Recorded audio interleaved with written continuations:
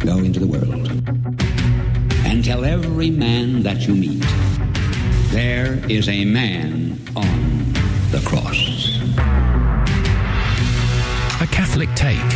What you need to know right now. A bold synthesis of inspiration and information. Keeping you up to date on the news and issues from a courageous Catholic perspective. A Catholic Take with Joe McLean starts now.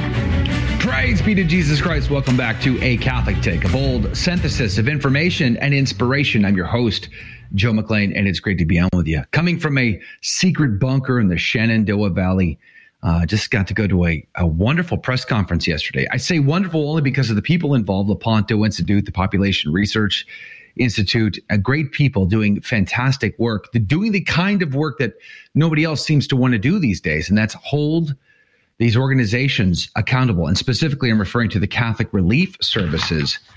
I mean, the report that they put out yesterday, which, by the way, we're linking to the full coverage. We live streamed the entire press conference that showed the receipts on what Catholic Relief Services has been up to and why they've just basically, they like that government funding. They like that government funding so much that they're willing to sell themselves down the river when it comes to abortion, contraception, sexual perversities, and all other kinds of immorality. The details are going to be in the show notes today, so make sure to check that out at thestationofthecross.com/ACT. I interviewed Stephen Mosier, Michael Hitchborn, and others, and I'm going to be bringing that content to you very, very soon. But today we're talking about conspiracies, plots, and secret societies. It's going to be a good conversation today. Brent Haynes is on the team. He's going to be talking about the Biden administration basically admitting the conspiracy theory that they were flying people over that border because why let them just cross over, on feet when they can be flown over at taxpayer expense? Well, turns out that's true. That conspiracy turns out to be true. In fact, we're going to be covering that story with Brent Haynes at 14 past the hour. And then Professor Roberto de Mattei is on the team. He wrote a book called The Paths of Evil, Conspiracies, Plots, and Secret Societies with Sophia Institute Press. In fact, we're going to be linking to that book today. If you go to sophiainstitute.com, we'll put a link to it in the show notes as well. But we're going to have a conversation about these paths of evil, conspiracies, plots, and secret societies, especially given in light of the fact that the Vatican most recently met with the Freemasons. We talked about that with Father Gerald Murray last week. We're going to have a conversation about that with Professor Roberto de Mattei coming up at 30 past the hour. As I said, everything we cover is going to be in the show notes over at thestationofthecross.com/ACT. But we have a lot to get to. Let's pray. In the name of the Father, the Son, and the Holy Ghost. Amen. Remember, O most gracious Virgin Mary, that never was it known that anyone who fled to thy protection, implored thy help, or sought thine intercession was left unaided. Inspired by this confidence, I fly unto thee, O Virgin of Virgins, my mother. To thee do I come, before thee I stand, sinful and sorrowful. O Mother of the Word incarnate, despise not my petitions, but in thy mercy hear and answer me. Amen. In the name of the Father, the Son, and the Holy Ghost, and now your saint of the day. Saint Thomas Aquinas, pray for us. The angelic doctor, also known as the universal doctor, was born the son of the Count of Aquino in the Kingdom of Sicily around the year 1225. He displayed a philosophical mind from a young age, and was educated first by the Benedictines at Monte Cassino, then at the University of Naples. In Naples, Thomas took the Dominican habit in his late teens, but his family disapproved and actually took him captive back to their estate where they tried to dissuade him. The tears and begging of his mother and sisters were to no avail, and at one point his brothers stooped so low as to pay a prostitute to seduce Thomas, in the hopes that such a sin would ruin his resolve. Instead, the horrified saint drove the woman away with a flaming log, and from then on he was blessed with perfect chastity. Finally, Thomas was allowed to escape and fulfill his vocation to end the embarrassing situation. His prayers and piety would go on to sanctify the rest of his family, including his repentant brothers. Thomas studied under St. Albert the Great, and though his humble silence earned him the nickname the Dumb Ox from his fellow students, his intellectual bellow would soon echo through the world, as his master Albert predicted. Thomas went on to establish the preeminent school of thought for the Catholic Church through works like the Summa Theologica, though this masterpiece in particular remained unfinished after Thomas received a great vision of Jesus Christ, compared to which all the scholars' incredible earthly works, he said, were like mere straw. Thomas was deeply devoted to the Blessed Sacrament and composed the Mass and office of the Feast of Corpus Christi, including the great hymn Pange Lingua Gloriosi Corporis Mysterium, which is also sung on Holy Thursday. Thomas died on March 7th in the year of our Lord 1274, and is also celebrated on January 28th in the modern calendar. For more about this day and others in the Church's calendar, visit thestationofthecross.com/saints and seasons. St. Thomas Aquinas, pray for us. And now your headline news. Sorry about that, Jake. Hey, Breitbart reports Nikki Haley drops out of Republican primary race. Former South Carolina Governor Nikki Haley formally suspended her presidential campaign yesterday following her string of losses on Super Tuesday. Haley fell short of endorsing former President Donald Trump after spending weeks on the campaign trail attacking him. But she admitted, quote, "In all likelihood, Donald Trump will be the Republican nominee when our party convenes in July. I congratulate him and wish him well," close quote. The Hill reports a Russian missile nearly hit Zelensky's motorcade. A Russian missile struck near Ukrainian President Volodymyr Zelensky's motorcade Wednesday in the city of Odessa. The missile hit about 490 feet from the motorcade, which was also had the Greek prime minister in it. That's not fun. Greek and Ukrainian officials continued on their way after the missile strike and held a meeting in the southern Ukrainian city on the Black Sea. And Catholic Vote reports New York sending National Guard to police subway. Democratic New York Governor Kathy Hochul announced Wednesday that her administration is sending the New York State Police and National Guard to monitor the Big Apple's crime-plagued subway system. The news comes after Democratic New York City Mayor Eric Adams decried migrant crime and called for changes to the city's sanctuary status. And those are your headline news. The gospel today comes to us from Matthew chapter 10, verses 34 through 39. In fact, I'm taking the option today. It's a good option. You're going to love it. Jesus said to his disciples, "Do not think that I have come to bring peace on earth. I have not come to bring peace, but a sword. For I have come to set a man against his father, and a daughter against her mother, and a daughter-in-law against her mother-in-law, and a man's foes will be those of his own household. And he who loves father or mother more than me is not worthy of me. And he who loves son or daughter more than me is not worthy of me. And he who does not take up his cross and follow me is not worthy of me. He who finds his life will lose it, and he who loses his life for my sake will find it."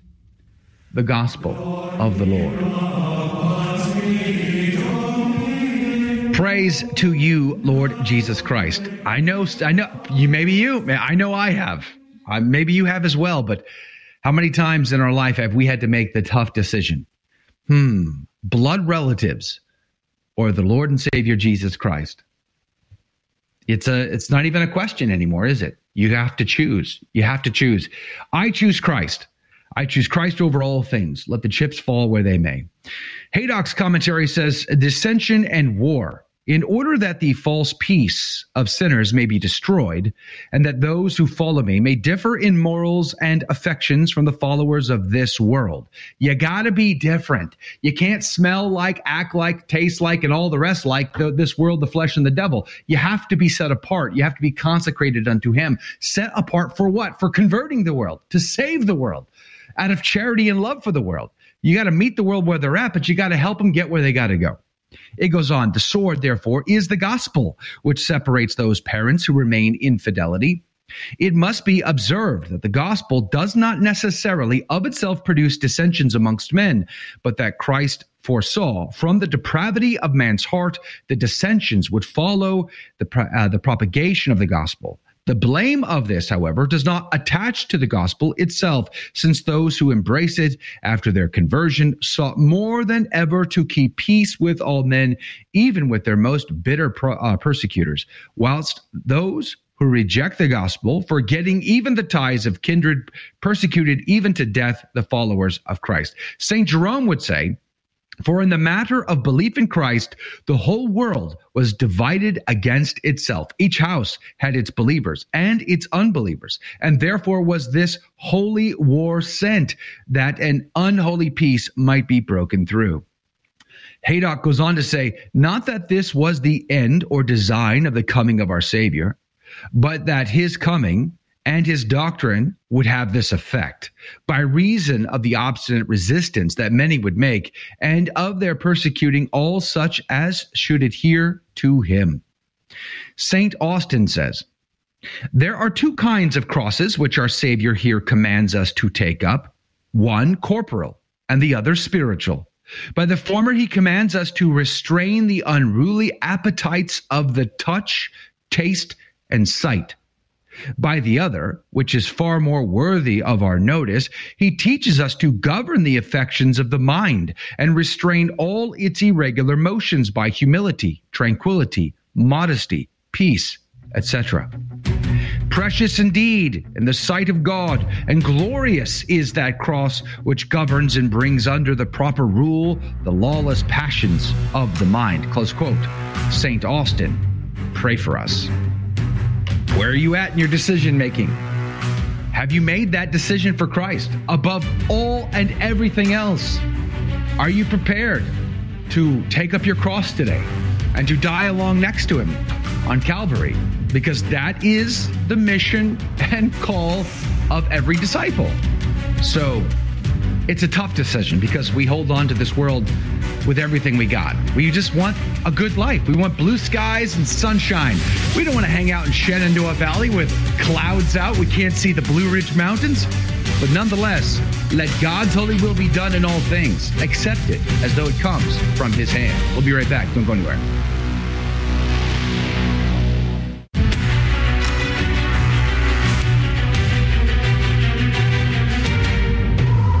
To Jesus Christ. Welcome back to A Catholic Take, a bold synthesis of information and inspiration. I'm your host, Joe McClain. It is great to be on with you.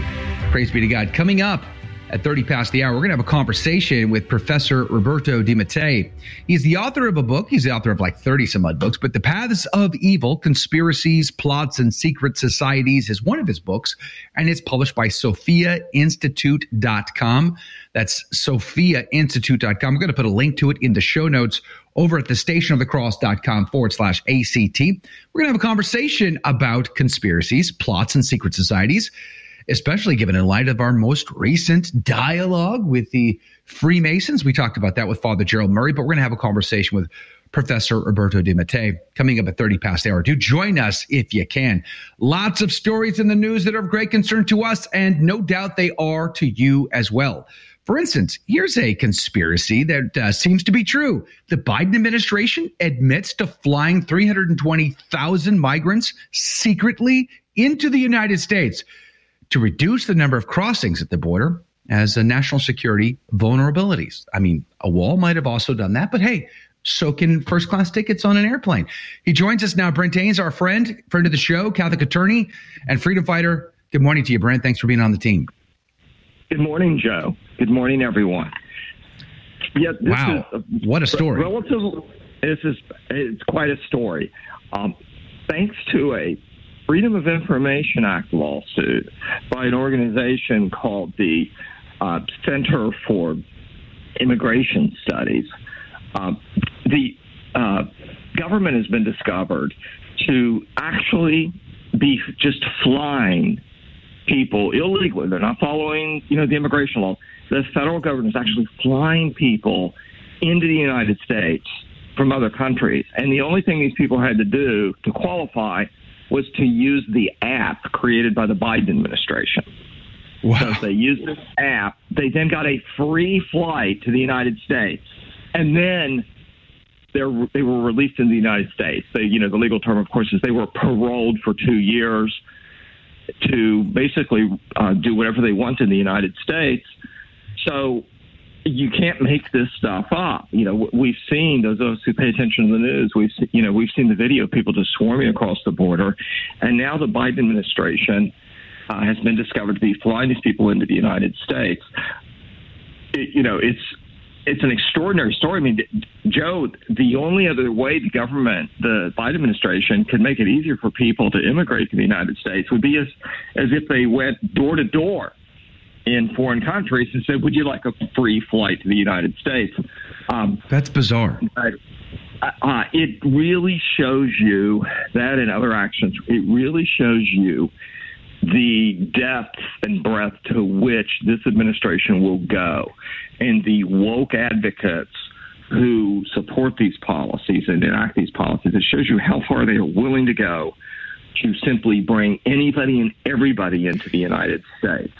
I remember back in the Obama administration, all of the talk about the North American trade agreement and open borders and all of this. I mean, it seems like the Biden administration is getting done what the Obama administration only dreamed of, which is open borders.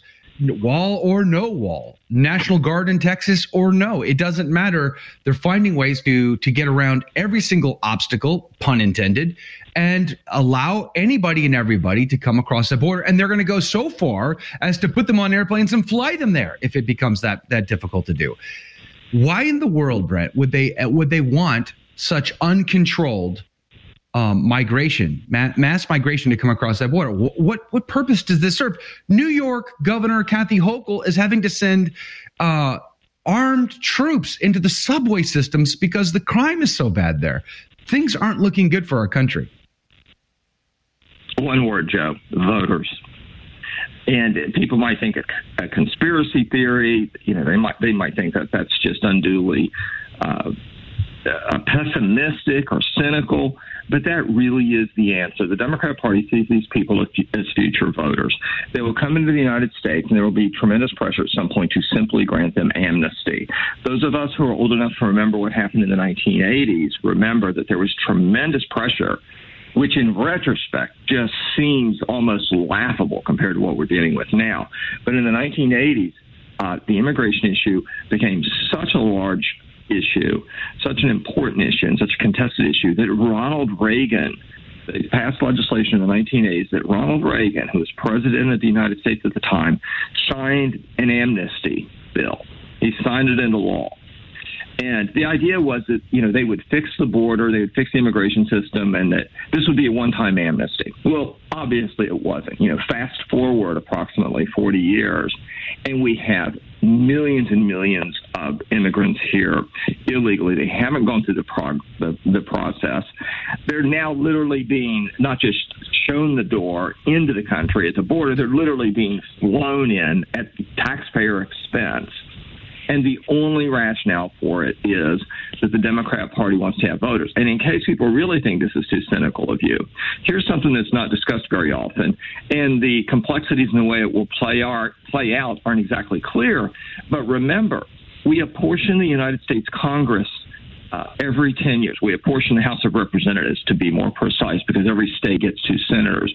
Joe, non-legal or illegal immigrants are counted in the United States Census when we apportion members of the House of Representatives.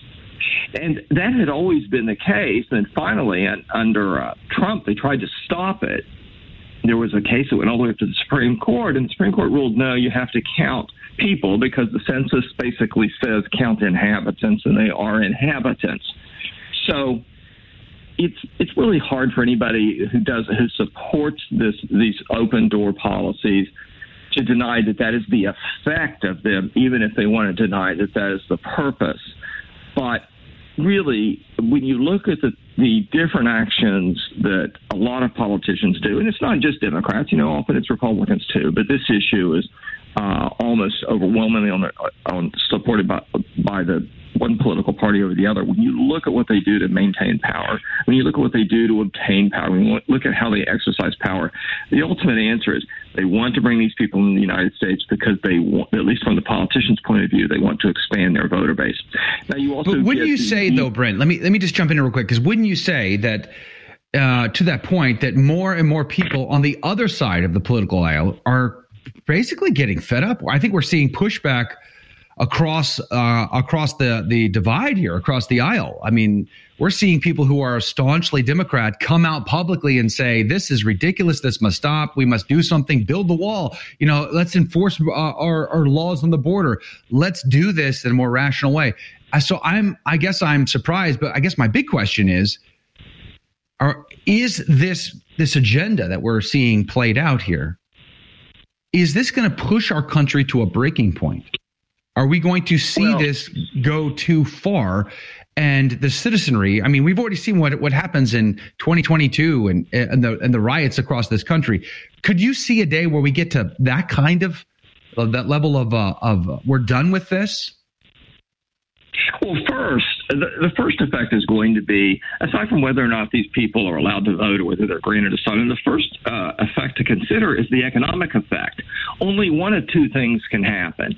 Either this massive number of immigrants obtain jobs, which is good for them, and it's good that they're providing for themselves when they obtain jobs, but that drives down wages for other people. People in Alabama, people in West Virginia, people in Arkansas, people in Oklahoma, people in Iowa who are looking for jobs now have to compete with illegal immigrants. And the greater the supply, the more the employer can lower wages, the less they have to pay. That's just basic supply and demand. An increase in immigrants causes the wages to go lower. Now, you'll hear, and this is just a complete fraud, you will hear people say, well, immigrants do jobs Americans don't want to do. That is absolutely false. What happens is immigrants will do jobs at lower wages than Americans would do those jobs for. But the jobs would be done by the Americans, and they would earn more, and employers would have to pay more, except for the fact that they now have the immigrant who comes over and says, sure, I'll do that at a cheaper rate.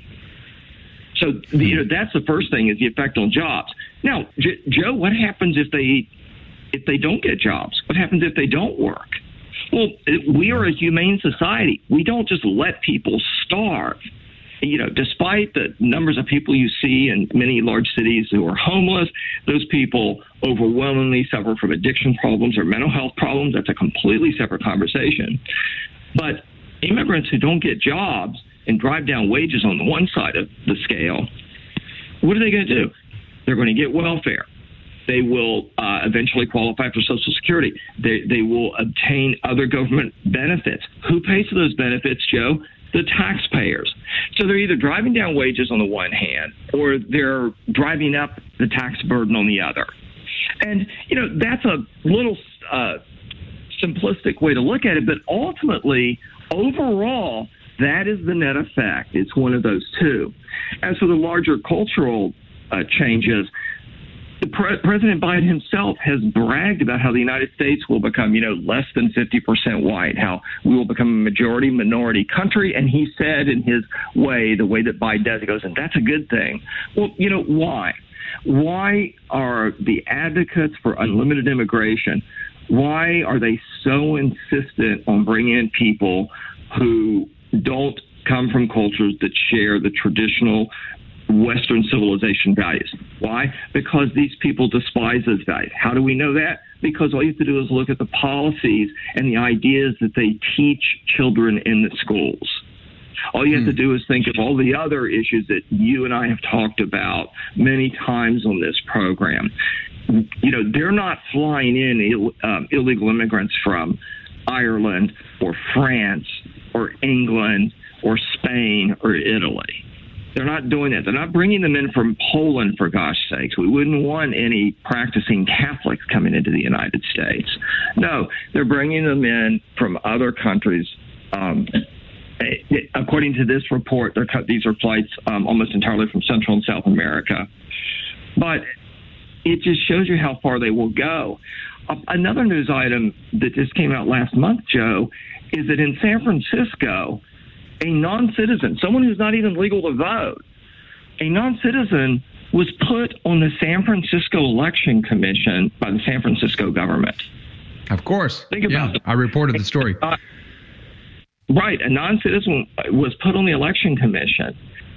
So there are jurisdictions who have tried to grant voting rights in certain elections, such as local elections, to people who are not United States citizens.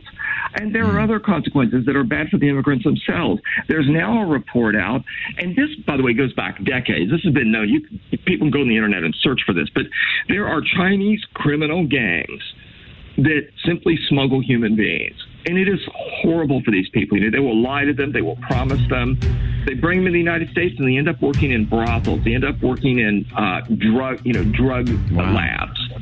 And the Chinese gangs are working to bring people in the United States.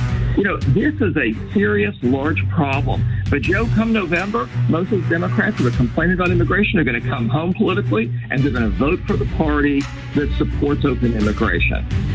Yeah. And we're going to get what we deserve in the end. High crime and all the rest. The Laken Riley story is just the beginning of it all. And this isn't good for those immigrants that are coming across that border either. So let's not forget that we are a people of compassion and mercy. But this is not merciful. This is disordered and chaotic, and that is not how this should be done. Brent Haynes, thank you for your input on that. We'll be right back. We have Professor Roberto de Mattei on the team. We're going to be talking about conspiracy theories, plots, and secret societies. All that and more is coming next. Don't go anywhere. Download the app to take our programming with you wherever you go. Hear what listeners are saying about the regularly updated iCatholic Radio app. The programs on iCatholic Radio are uplifting, educational, and have served to deepen my faith as a Catholic. Thank you for this amazing station. Download the free iCatholic Radio app in your Android or Apple store today. If you already have the app, please consider giving us a 5-star review or telling a friend about it.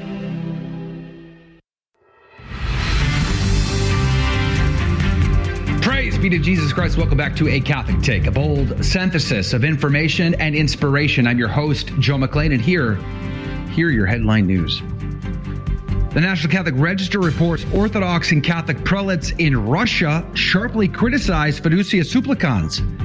In a March 1st statement following a 2-day plenary assembly in southern Russia, the Conference of Catholic Bishops of Russia stressed that, quote, in order to avoid temptation and confusion, close quote, they wish to draw attention to the fact that blessings of any kind of couples who persist in morally irregular relationships from a Christian perspective, cohabitation, remarriage, or of same sex, are unacceptable.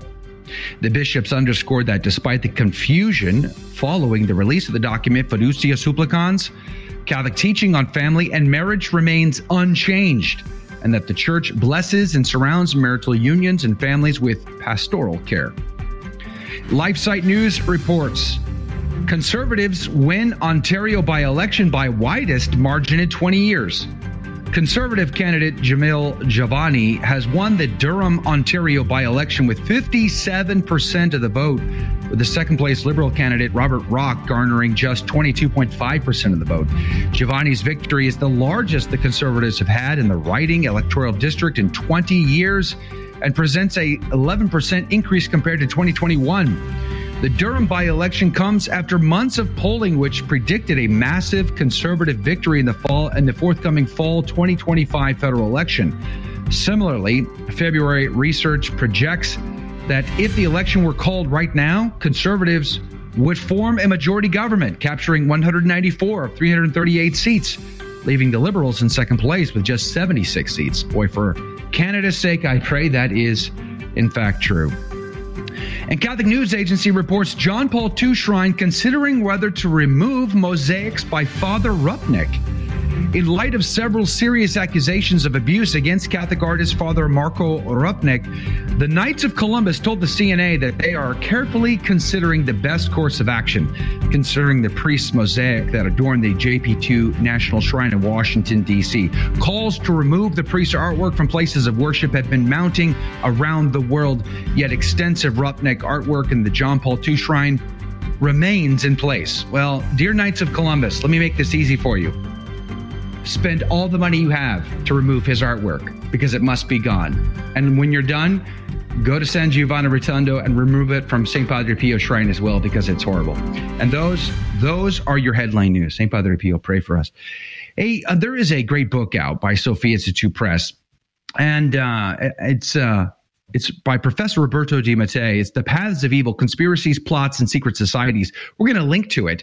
SophiaInstitute.com is their website, SophiaInstitute.com. But Professor Roberto de Mattei, he is joining us now.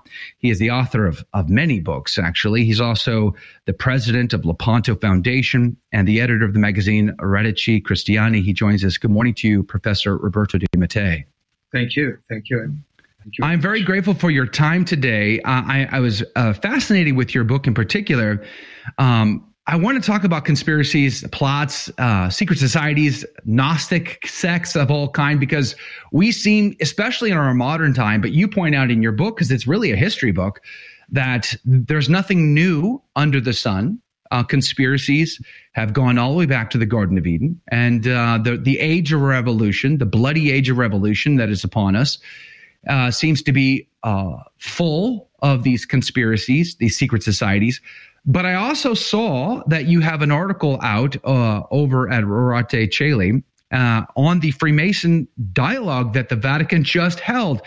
And I thought, how apropos, we must get you on the team. So I wanted to talk to you about that. Let me start with the book first and ask you the question, why are we so given over to conspiracy theories? I think that above all, it is important to understand whether psychological criteria are enough to formulate a conspiracy theory. Because one of the problems today is the fact that there are not right criteria to approach the very important question of the conspiracy theory. So, in my view, conspiracy theories are philosophies of history which cannot be understood in a purely psychological, political, or sociological perspective, reducing reality to the mere factual plane. Of course,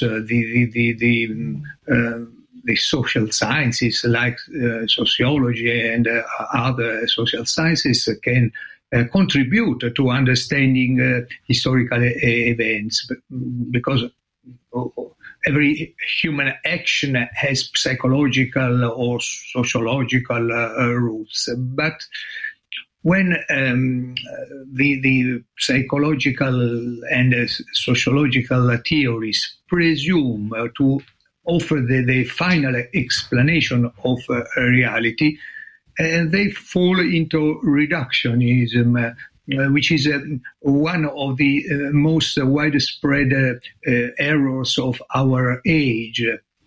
And so I think that a historian, I am an historian, cannot proceed without having a philosophy of history. And case of a Catholic historian, as I am, a theology of history. So I agree with the philosopher of history, Juan Donoso Cortés, who wisely remarked that every political and social truth has as its foundation a theological truth, because theology is the science that embraces every social science.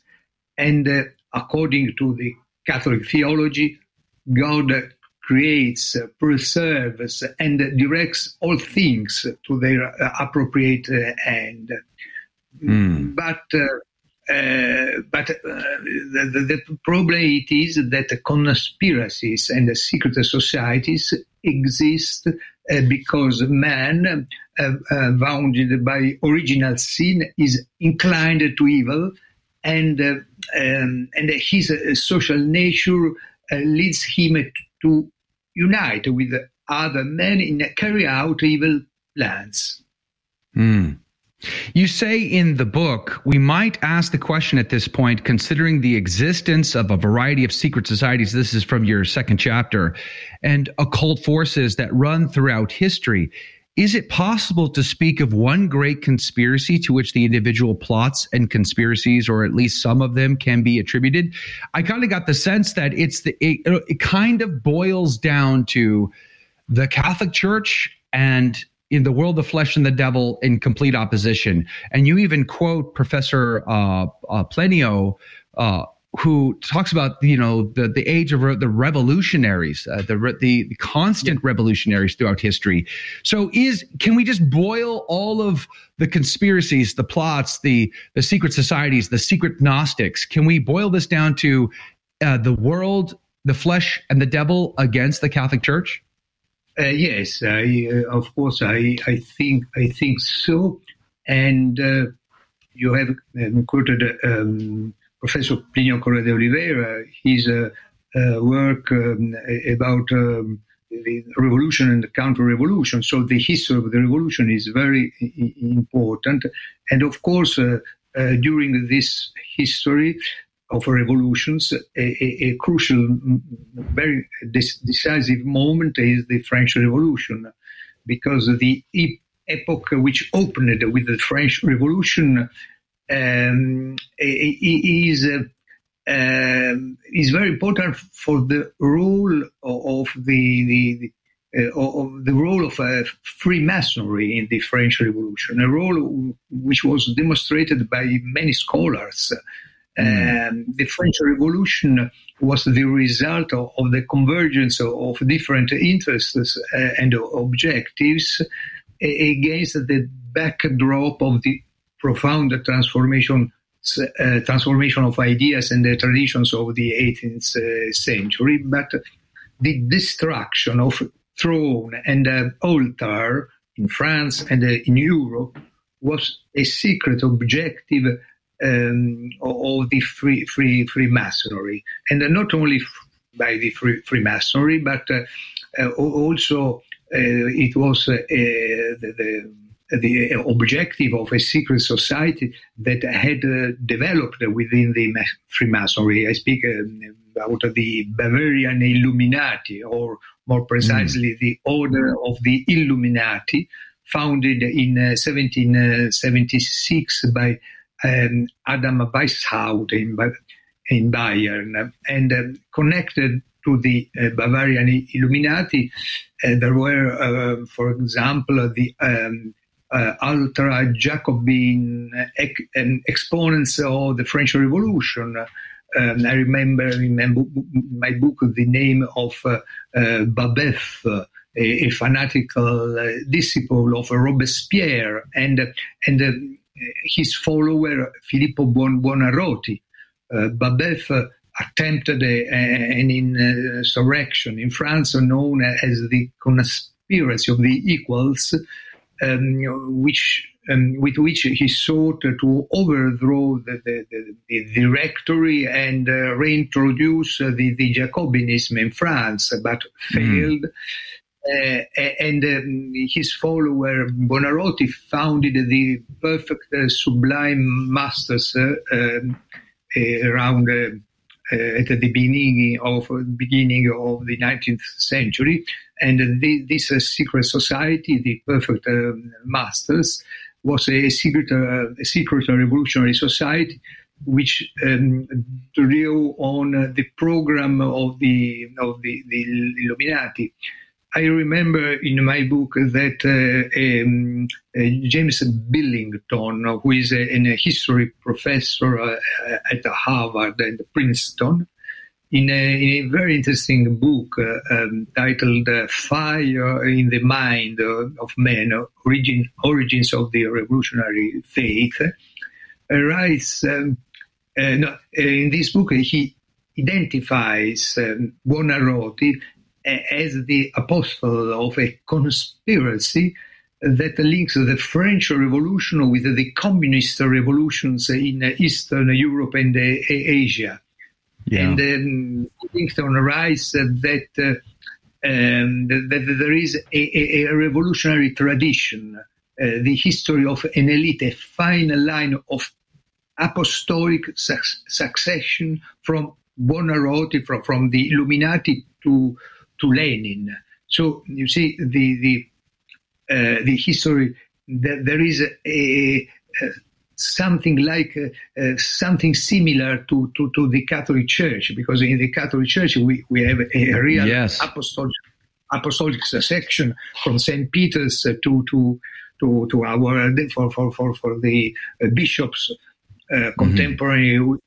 But there is also in this secret society an attempt to reproduce a counter church, an anti-church based on the same principles. So we know, for example, that the Catholic Church has a doctrine, has his sacraments or rites, and has his own succession. And also in this secret society, there is a doctrine, there are rites, there is a succession. Hold that thought right there. Professor Roberto de Mattei is our guest. We're talking about his book, The Paths of Evil, Conspiracies, Plots, and Secret Societies, which, by the way, we're going to be linking to in the show notes, but you can find it at sophiainstitute.com. But I want to come back on the other side of the break and talk about your article, Professor de Mattei, The Church and Freemasonry, the Secret February 16 Meeting in Milan. Very interesting, because to the point you just made, the Grand Master BC himself made this point. Freemasons, they are competitors to the Catholic Church. They are competing for dominance in religion and philosophy. And it is, in fact, tied to communism. I agree. More on that is coming up right after this break. Don't go anywhere. We're going to link to everything in the show notes, but we'll be right back with more of A Catholic Take. Share us with a friend.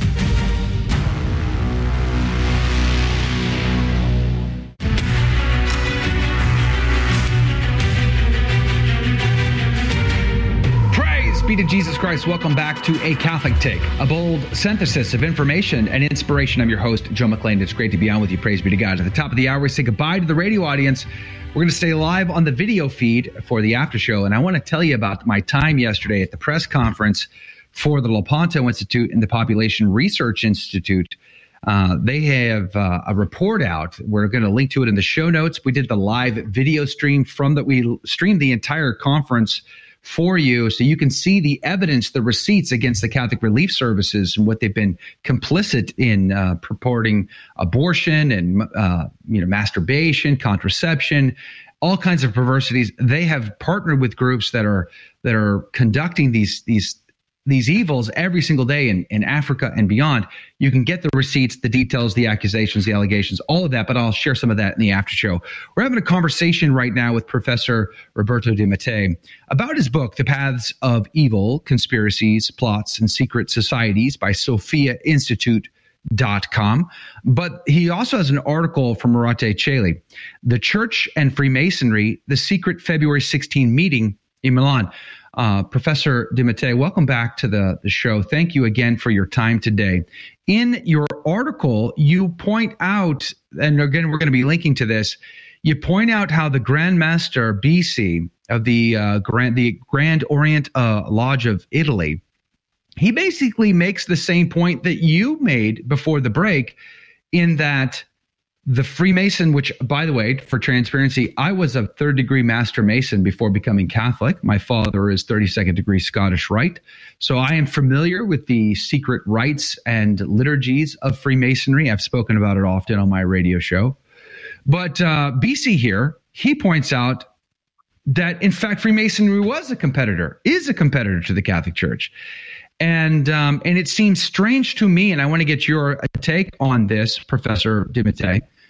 Why, when the Catholic Church has so clearly taught that there are big problems with secret societies, that they have been at war with the Catholic Church now for centuries, and we get to be members of them, why in the world would high-ranking prelates from the Vatican be in dialogue with them? What is the goal? What do they hope to accomplish?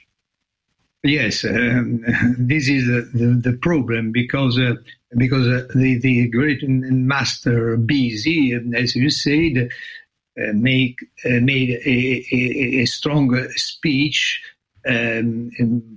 with the exaltation of the Freemasonry, and opening the door to the Catholic Church. But in his speech, he has criticized the Catholic Church, which has seen Freemasonry as a potential competitor in the spiritualization and the elevation of man.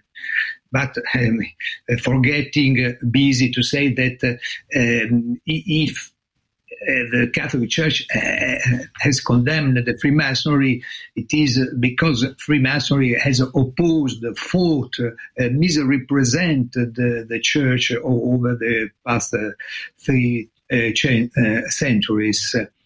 And so the real problem was not the position of the great master Bisi, which is coherent with his anti-Catholic view.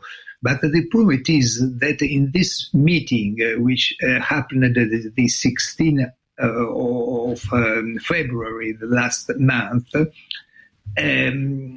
this meeting was in Milan, and was opened by the Archbishop of Milan, Mario Delpini, who gave the opening address, and the Cardinal Cocco Palmerio, an important cardinal, former president of the Pontifical Council for Legislative Text, gave the closing address, and so this is the problem, because also recently in a document of the Congregation of the Faith, Freemasonry was condemned. So it was a quite good document, but nevertheless, this dialogue continues. Why this? Because I think that since the time of Vatican II, there is an attitude within the Catholic Church. This is the idea that there are no more enemies. So the antagonism between the Church, the Catholic Church, and the world is finished. There is no more that militant spirit, which was a characteristic for centuries, for many centuries of the Catholic Church. And there is the idea that it is possible to find an agreement with the modern world, which in fact is completely against the Catholic Church, because of all the doctrine, the ideology, the atmosphere of the world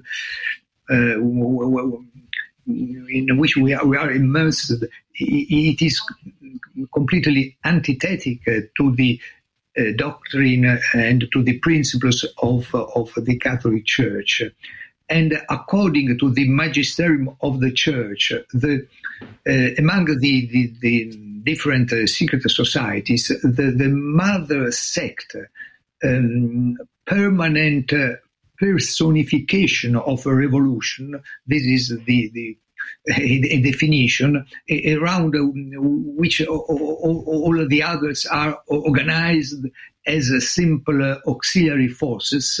Well, the mother sect is Freemasonry, and this is revealed clearly from the pontifical documents that have repeatedly condemned the Freemasonry over the centuries. The first papal condemnation of Freemasonry dates to the apostolic letter in Eminenti of Clement XI in 1738, a document which ordered the bishops to proceed against Masons as persons suspected of heresy. And from then, so 1738 to our time, the condemnations of Freemasonry followed uninterrupted.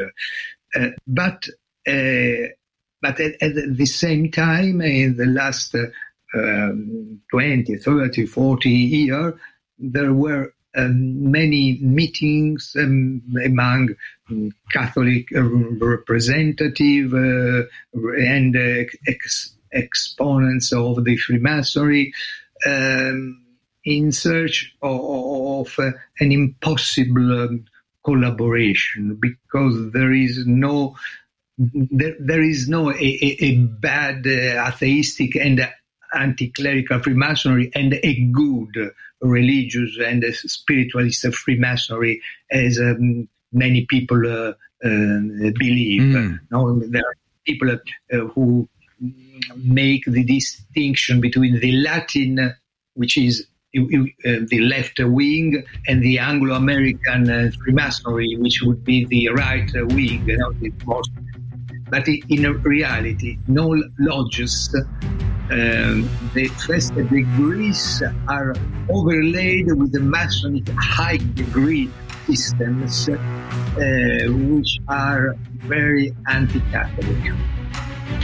Professor Roberto de Mattei, I'm grateful for your time today. Thank you very much for being on the show with us. We're going to link to your book and your article, The Paths of Evil, Conspiracies, Plots, and Secret Societies by SophiaInstitute.com. Check out the show notes today over at thestationofthecross.com/ACT. Let's pray for the total conversion of those Freemasons. That's what we ought to be doing. Professor de Mattei, God bless you and God love you. Tomorrow on the program, Mike Koniger fills in for me, and Michael Bierlander, Fatima Farm, and Michael Hitchborn are on the show tomorrow. Join us there. We'll be in the after show next. God love you.